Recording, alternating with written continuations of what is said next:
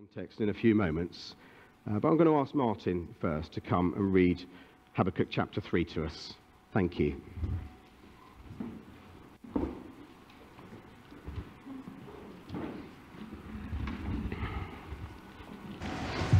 I hope you were all here for the last 2 weeks. I was away last week, so I haven't heard last week's sermon. But anyway, this is the third chapter, last chapter of Habakkuk. And if you've got a church Bible, it's on page 942. And the heading says Habakkuk's Prayer. And it says a prayer of Habakkuk the prophet. And it gives a word which nobody knows what it means, but it's evident this is like a psalm or a poem which would have been set to music. So I'll read what it actually says. So this is starting at verse 1, a prayer of Habakkuk the prophet on Shigionoth. Lord, I've heard of your fame. I stand in awe of your deeds, O Lord. Repeat them in our day. In our time, make them known. In wrath, remember mercy. God came from Teman, the Holy One from Mount Paran. His glory covered the heavens, and his praise filled the earth. His splendour was like the sunrise. Rays flashed from his hand, where his power was hidden. Plague went before him. Pestilence followed his steps. He stood and shook the earth. He looked and made the nations tremble. The ancient mountains crumbled, and the age-old hills collapsed. But he marches on forever. I saw the tents of Cushan in distress, the dwellings of Midian in anguish. Were you angry with the rivers, Lord? Was your wrath against the streams? Did you rage against the sea when you rode your horses and your chariots to victory? You uncovered your bow. You called for many arrows. You split the earth with rivers. The mountains saw you and writhed. Torrents of water swept by. The deep roared and lifted its waves on high. Sun and moon stood still in the heavens at the glint of your flying arrows, at the lightning of your flashing spear. In wrath you strode through the earth, and in anger you threshed the nations. You came out to deliver your people, to save your anointed one. You crushed the leader of the land of wickedness. You stripped him from head to foot. With his own spear you pierced his head, when his warriors stormed out to scatter us, gloating as though about to devour the wretched who were in hiding. You trampled the sea with your horses, churning the great waters. I heard and my heart pounded. My lips quivered at the sound. Decay crept into my bones and my legs trembled. Yet I will wait patiently for the day of calamity to come on the nations invading us. Though the fig tree does not bud, and there are no grapes on the vines, though the olive crop fails, and the fields produce no food, though there are no sheep in the sheepfold, and no cattle in the stalls, yet I will rejoice in the Lord. I will be joyful in God my Saviour. The sovereign Lord is my strength. He makes my feet like the feet of a deer. He enables me to tread on the heights. For the director of music on my stringed instruments. Amen. So what we've just been reading, as Martin has pointed out to us, is a song. I reckon Martin should have sung it to us, really. Well, the music is given to us, isn't it? It's Shigionoth. That is the tune.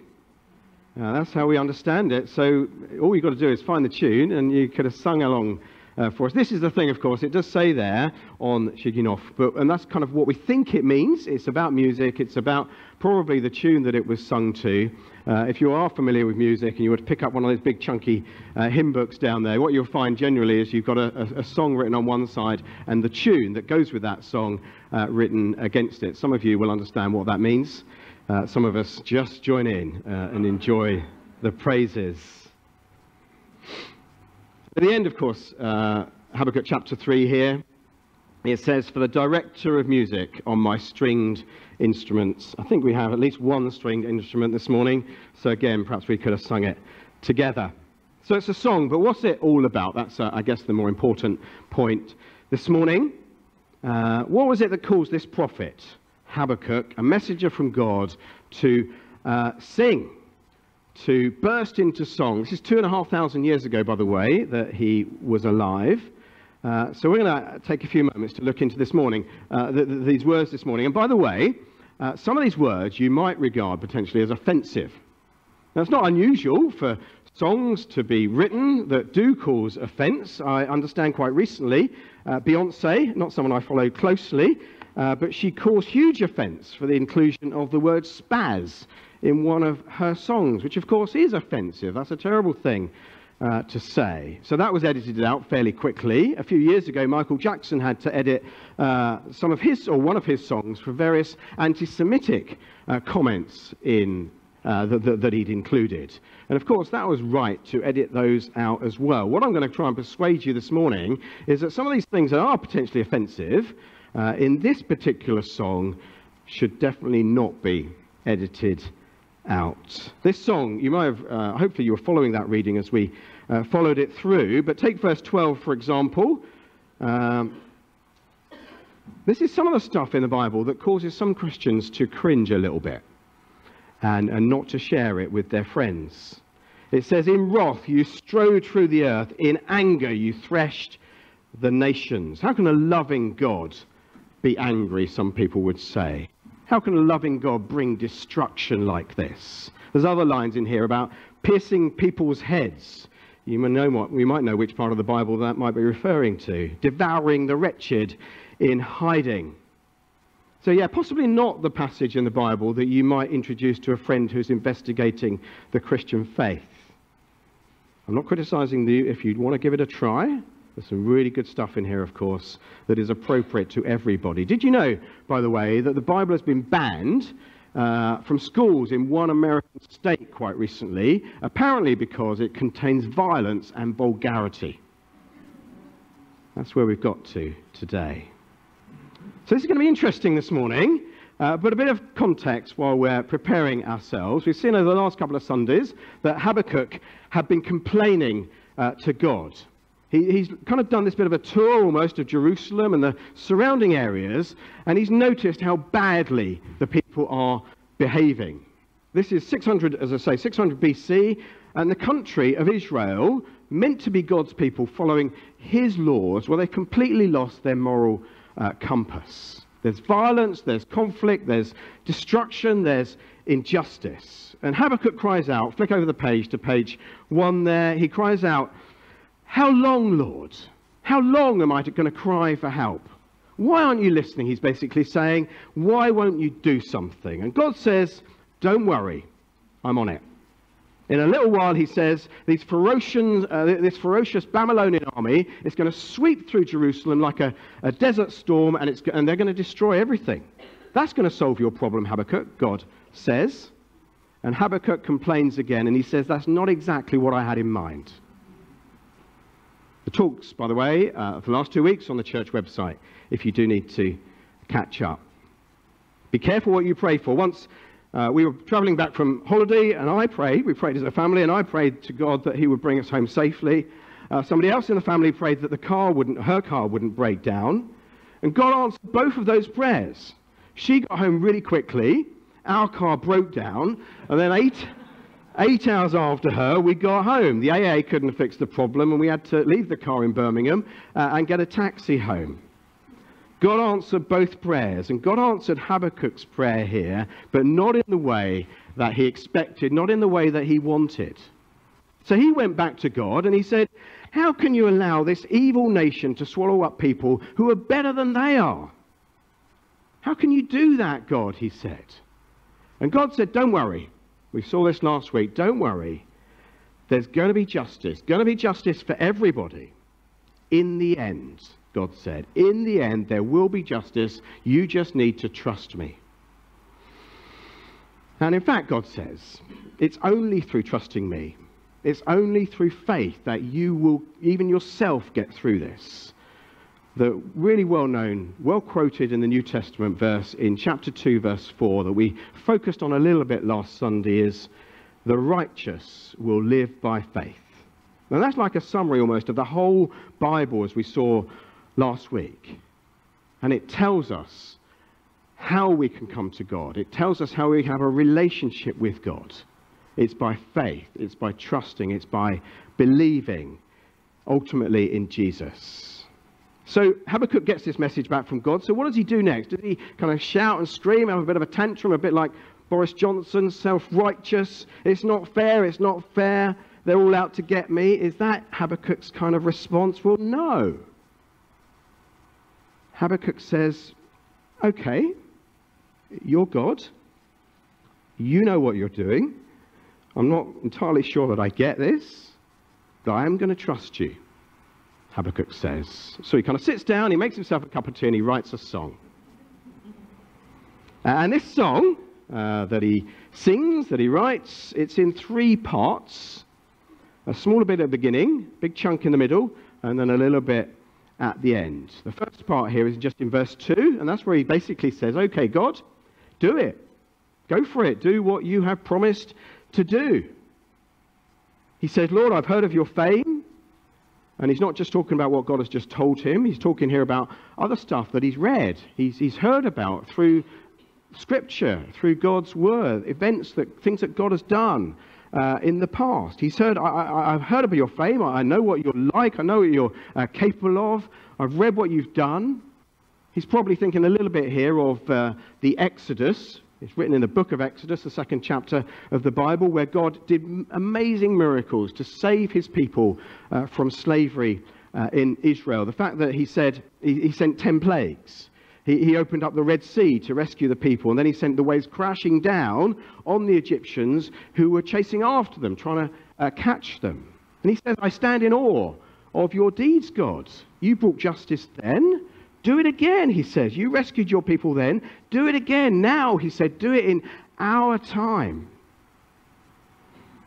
So is that our prayer today? Just a quick sort of challenge, just a quick thought. Is that our prayer today as we see evil, perhaps inside of us, but also around us, in our country, across the world? Are we praying that God will do great deeds of rescue and justice today? Maybe as we see innocent students being stabbed on our streets. Are we praying, Lord, protect us. Lord, bring justice. As we see, and the BBC, I think, has been focusing a little bit this week on North Korea, some of the horrors caused by corruption and persecution in that country. Is our prayer, Lord, save your people, save everyone, bring justice. Is that our prayer? As thousands of unborn children die every week in our own country, where is that in our prayer list? Lord, have mercy. Habakkuk knows that these things, they make God angry. And of course, he knows how powerful God is. And he's no doubt that God is quite capable of doing what he has said he will do. But as he prays, as he gets into this prayer, it's like he kind of hesitates for a moment and says, bottom of verse 2, in wrath, remember mercy. In wrath, remember mercy. Well, we'll come back to that phrase in a few moments, because it's a really important way of understanding God's wrath and its purposes. So Habakkuk prays, Lord, kind of bring it on. Do what you have promised to do. And then in the next 13 verses, from verse 3 onwards, he kind of has a bit of a vision. He's kind of imagining what is going to happen before it actually happens. So God has told him what is going to happen. We see a bit of that in chapter 2. So what we're sort of seeing in chapter 3 here is Habakkuk, almost maybe a dream. I don't know. It could have been a dream. But he's having this vision of what it's going to look like when it happens. I wonder, has anybody ever asked you whether you believe that the Bible is literally true? It's a difficult question, that one, because I would say, personally, I trust many of you were, that yes, I believe the Bible is true. It is the inspired Word of God. It's the authority that I try to live by. It's everything that I need to live by. But I wouldn't say that it's all literal. A lot of it is figurative. A lot of it's kind of picture language to help our understanding of God. So Jesus, for example, used made-up stories to illustrate points that he wanted to make.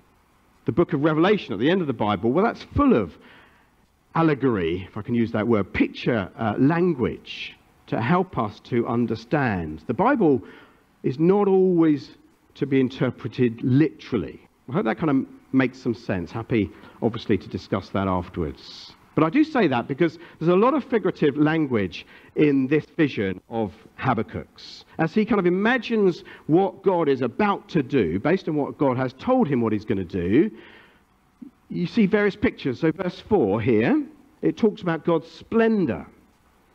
And you might be thinking in this world of CGI and all sorts of films and incredible things that you can see on films today, that where it says rays flashing from his hands, well, that doesn't sound that impressive really, does it?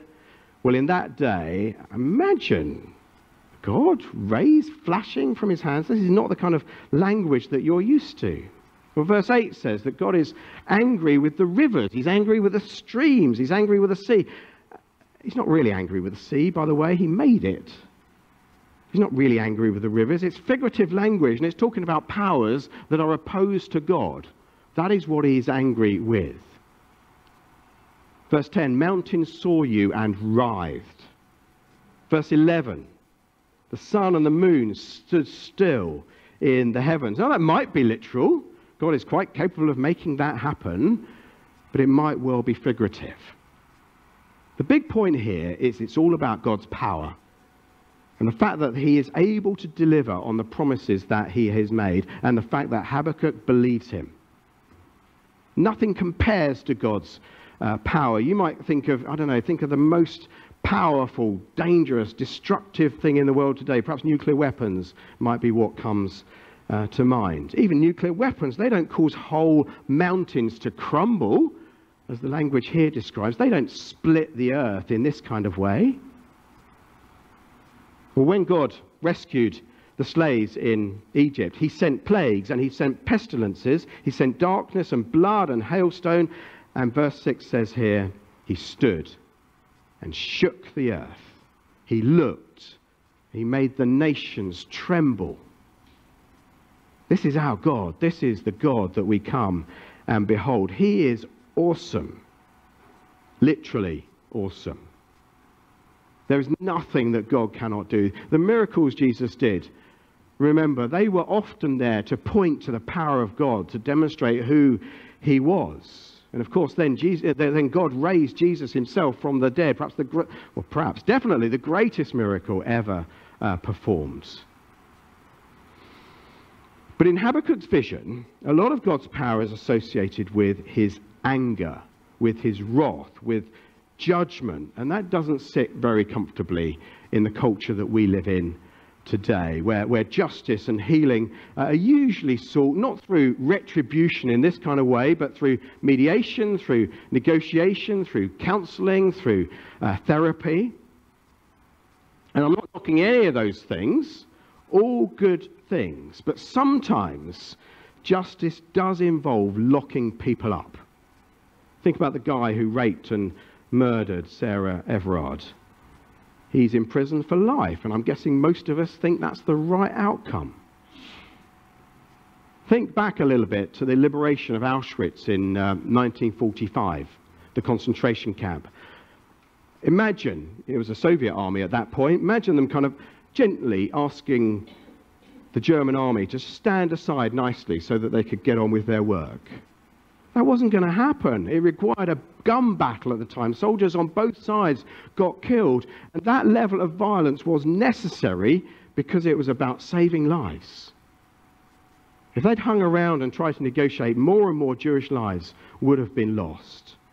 And that is where I want us just to come back to that prayer, the end of verse 2 here. In wrath, remember mercy.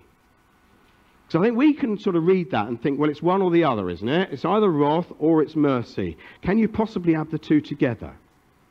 You're either angry or you're going to be merciful. Well, it's not always like that. It wasn't like that in Auschwitz. If those, as I said, if those Soviet soldiers didn't fight on that day, many more Jewish lives would have been lost. There had to be wrath, there had to be violence in order to have mercy, in order to save lives. Rescue required resistance. Punishing the oppressor is often necessary in order to save the oppressed. Wrath and mercy together. And that is why God's wrath is a good thing. That is why God's anger is a good thing. He needed to punish, all those years ago, the Egyptians in order to save the Israelites. God needed to punish here, and it did happen a few years after Habakkuk had prophesied here. It did happen to the Babylonians. They were punished in order that the people could be saved. Here's, you may recognize this line from a song that we sometimes sing by Graham Kendrick. Come and see the King of Love. See, it's talking about Jesus, in case you're not aware. The purple robe, the crown of thorns he wears, soldiers mocking, rulers sneering. He lifts the cruel cross, lone and friendless now. He climbs towards the hill. We worship at your feet, where wrath and mercy meet. Where God placed his wrath, his anger on Jesus, his only beloved Son, in order that he might show mercy to the likes of you and me. Where wrath and mercy meet. And a guilty world is washed by love's pure stream, the pure stream of Jesus' blood. For us, he was made sin. Help me take it in. These are difficult things to take it in. Take it in. We need God's help to understand these things and to grasp them and to trust them. Deep wounds of love cry out, Father, forgive. I worship the Lamb who was slain. When Jesus died, he took God's wrath upon himself. He didn't deserve that punishment. He was taking the punishment that we deserve for our sin, so that we could be forgiven. Wrath and mercy coming together for our salvation. And that mercy is available to every one of us. We all need it. We all need it every day. Well, in this vision that Habakkuk sang about, we see Jesus a number of different ways. We see him in the Babylonians who faced God's judgment. Jesus himself, it kind of stood in the way there as the Babylonians were destroyed. So Jesus was destroyed on our behalf. We're going to be taking the Lord's Supper in a little while. And that reminds us of the judgment that Jesus paid so that we could be forgiven. We also see Jesus as the one who will return one day as the final judge of the world. Revelation chapter 1 gives us this picture of the future. I'm just going to read a few verses from it, but it talks about the someone like the Son of Man. So it's talking about Jesus here, dressed in a robe reaching down to his feet with a golden sash around his chest. Again, figurative language. The hair on his head was white like wool, as white as snow, and his eyes were like blazing fire. In his right hand he held 7 stars. Coming out of his mouth was a sharp two-edged sword. His face was like the sun, shining in all its brilliance. Now look back to Habakkuk chapter 3, verse 4. His splendor was like the sunrise. Rays flash from his hand, where his power was hidden. You think the Babylonians are powerful? They were the empire of the day. Of course they were powerful. You think today nuclear weapons are dangerous? Well, they've got nothing on Jesus. If we're going to put our fear in one place, let's put it in Jesus. He's the one that we should be worried about. Habakkuk understood this. So let's come to the last part of his song here, his response. It says, verse 16, I heard, and this is not surprising when you think about what's just come before here. I heard and my heart pounded. My lips quivered at the sound. Decay crept into my bones and my legs trembled. God's power is terrifying. Reminds me of the time when Jesus calmed the storm on the lake. And in a moment, he saved the lives, as he was doing so, of his friends who were in the boat with him. What was their response when he did that? This is what they said. They were terrified. They asked each other, "Who is this? Even the wind and the waves obey him." But do you remember what Jesus said to them? "Why are you still afraid? Why do you have no faith?" Jesus wasn't overly impressed by their faith at that particular moment. Well, if you compare their faith to what we're seeing of Habakkuk at this moment, well, Habakkuk is way ahead when it comes to faith in God. He felt the power of what God was going to do. He had faith that God could do it. And we see in verse 2 that he's heard of God's fame. He's read about what God's done in the past, just as we can. And it made him shake as he read it, as he thought these things. But his faith was firm. Verse 16, he said, "Yet I will wait patiently for the day of calamity to come on the nation invading us. Yet I will wait patiently." I mean, what a kind of response that is to these awesome things that he's been seeing. What an example that is. Whatever danger there may be ahead of us, and I'm guessing none of us really knows. Perhaps there's one or two things that we might suspect could be ahead of us. Whatever threat might be hanging over us this morning, maybe there's something that's particularly concerning you. Can I say, I will wait patiently for God to sort it out. I will wait patiently. And this wasn't Habakkuk kind of thinking positively, I'm going to get through this. He knew the reality of the situation that was coming. He knew it was going to mean hardship for the people. It says here, doesn't it, verse 17, no fruit, no harvest, no meat on his plate, no cattle in the stalls. He understood that a terrible time was ahead of him. Even though he trusted in God's justice and his judgment, things were not going to be easy for him. Really challenging times were ahead. What would you do? What would I do in that situation? You know something bad is likely to happen. But you've got enough faith to see through it. It's going to be all right in the end. You kind of know that. And many of us perhaps are in that kind of position this morning.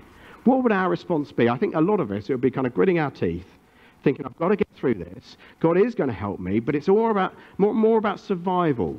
More the kind of Bear Grylls type of approach. You've just got to get through this. Get through to the other end. Well, that is not Habakkuk's approach here. Absolutely not. Look at verse 18. Yet I will rejoice in the Lord. I will be joyful in God my Saviour. The sovereign Lord is my strength. He makes my feet like the feet of a deer. He enables me to tread on the heights. Habakkuk is somebody whose faith enables him to rejoice.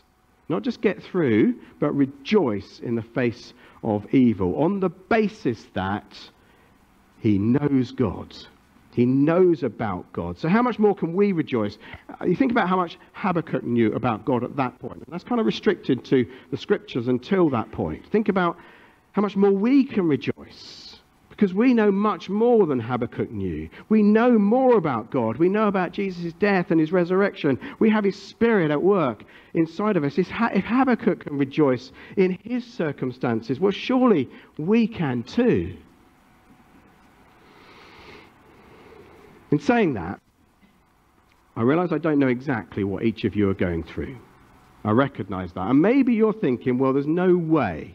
If he knew what I'm going through, there's no way he could expect me to be happy going through that, or in what is about to happen to me, what I'm facing this week. How can I possibly be happy? Well, as sensitively as I can, and I recognise that I don't know every circumstance, I would urge you to reconsider. If the sovereign Lord is your strength, there literally is nothing that he cannot give you joy in. There is nothing that he cannot give you peace in. Habakkuk sang for joy in the midst of his confusion. He sang for joy in the midst of huge concerns. And I pray that each of us will be able to sing for joy with the writer of another song. We're going to sing this in a few moments after we've taken the Lord's Supper together. This man wrote a song where he just received news that his own family had been taken from him in terrible circumstances. And he wrote, when peace like a river, it's old language, so it says, attendeth my way. When sorrows like sea billows roll, whatever my lot, thou, you, God, hast taught me to say, it is well with my soul. He says, so though Satan should buffet, though the enemy should attack, he says, though trials should come, let this blessed assurance control that Christ has regarded my helpless estate and has shed his own blood for my soul. Amen. I can suggest we just take a moment to quietly reflect on what God has been saying to us this morning whilst we set up the Lord's table before we take the Lord's Supper together. So let's just have a few moments of quiet.